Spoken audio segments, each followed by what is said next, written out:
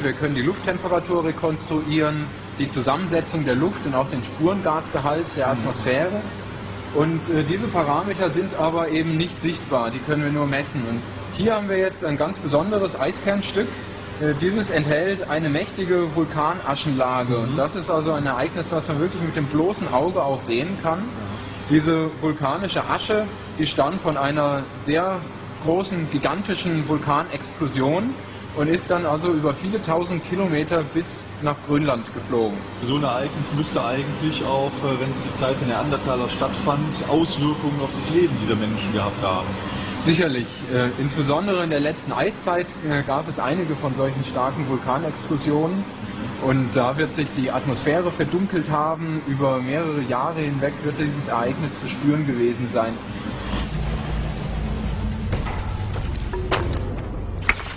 The eruption of this unknown volcano 50,000 years ago influenced the climate in Europe for just 2 years. A number of other temperature changes can be identified, but scientists are still working to decipher the causes.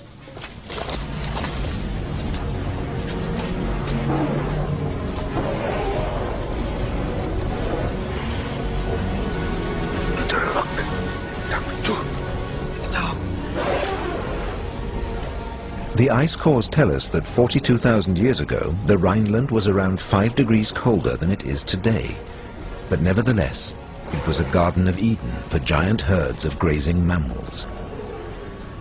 And it was a paradise for human hunters.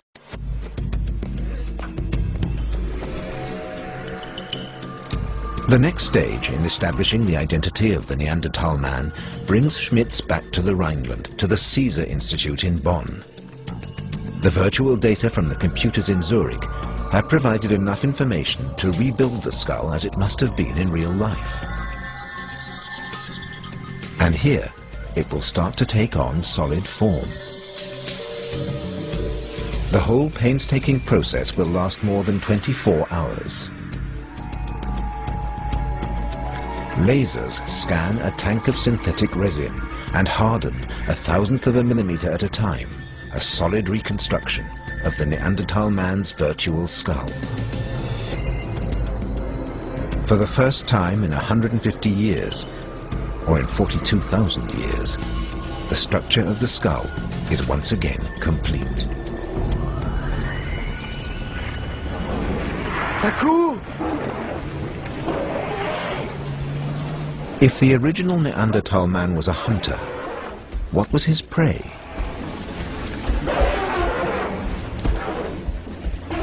Did he attack the giant mammals of his day?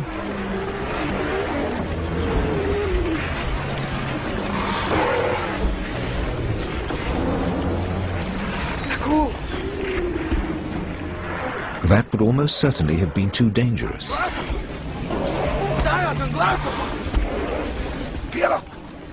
Most experts believe that mammoths could only be attacked by large groups of hunters. But scientists believe Neanderthals mainly lived in small clans. So what did they eat?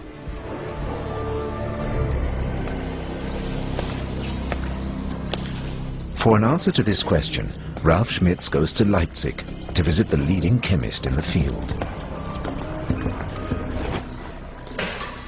Mike Richards of the Max Planck Institute. First, samples must be taken from Neanderthals and from the woolly rhinos, giant stags and wolves that lived in their times. This is the tooth of a rhino. Mike Richards will use isotopes from the bones to find out exactly what the Neanderthal diet consisted of. He needs just a few grams. He'll compare data with that of herbivore, carnivore and omnivore animals that lived at the same time as the Neanderthals. I usually try to send. Tests on bones from today are no use because the isotopes in bones change over time. And the denser the bone material, the better it protects the information from the past. I'm taking these samples to look at the chemistry of the bones, particularly the stable isotope values. And I do this to look at the diets of Neanderthals and the animals that were found with the Neanderthal. I've looked at Neanderthals from Croatia, and others have looked at Neanderthals from France and from Belgium. And what we've all found is that in each case, Neanderthals have isotope values like wolves found at the site. So it looks like to us they are top-level carnivores. They're very successful hunters. The next step in the reconstruction is to add flesh to the bones. They say you are what you eat, and the Neanderthal man's diet would be one of the factors affecting his looks. Ralph leaves the real bones behind to take the resin skull to the Manufaktur studio in Munich. The only definite data they have to work with are muscle and fat layers of an average Central European man of today.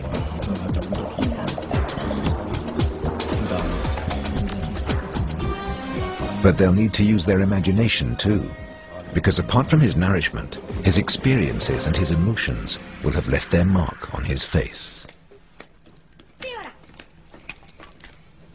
For instance, it's almost certain that Neanderthal man played. And they would have been competitive.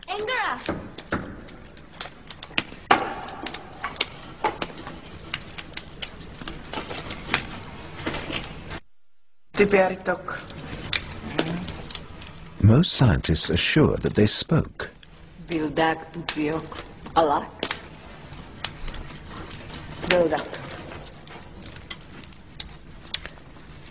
For a long time, scientists believed Neanderthals wore only animal skins. They couldn't have made clothes because no needles with eyes were found in their caves. But a simple spike would be enough to make holes in leather and fur, through which strips of hide and sinews could be threaded.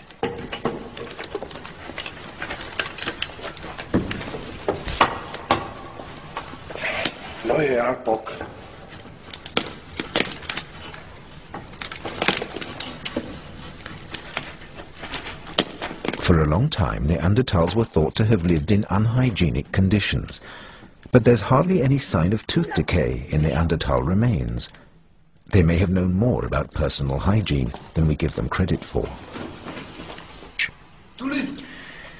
But ideas about the level of Neanderthal development have been revolutionized by one astonishing discovery. Long before Homo sapiens, our own ancestors, came to Europe, Neanderthal man invented and manufactured an extraordinarily effective glue. The Museum of Prehistory in Halle has its own supply of Ice Age adhesive.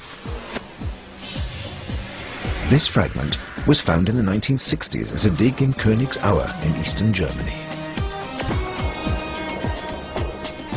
But it was years before the researchers realized what they had. This glue is proof of the Neanderthaler's remarkable inventiveness and of a genuine Neanderthal technology. Everyone thought it was just a piece of pitch.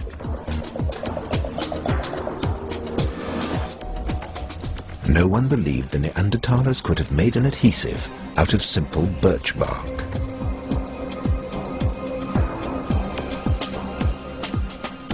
And there were good reasons.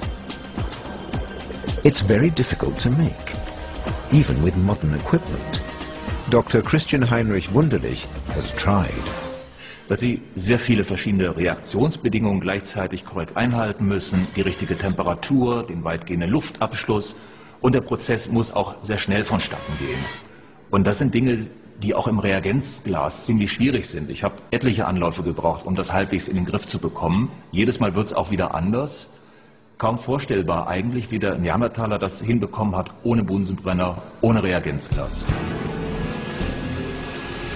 No scientist has succeeded in making this pitch glue with the materials Neanderthals could have used.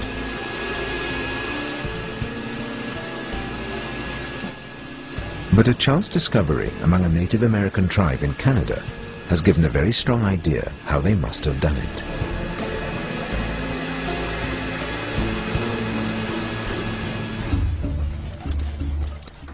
They put tightly rolled strips of birch bark in a hole in the ground. You good? Syrup. Hold on. Next, they packed it with earth to keep out the air.